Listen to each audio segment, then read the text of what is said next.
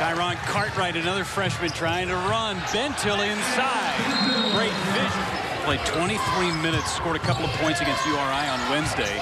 It's trapped inside. A three from Harris. Mishandle a pass on the inside. Cartwright outside to Henson for three. Tight end done on the floor at the same time. A lot of speed. Bentil from three. He's got it.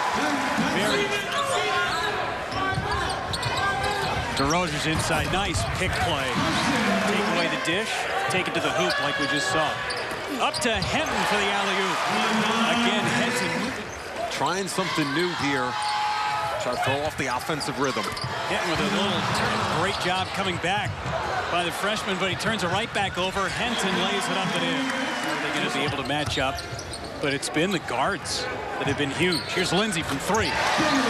Nothing but bottoms for Jalen for Cartwright. Pulls it back. Lindsay again fires from three. Timeout. Cartwright tries from three, and he's got it.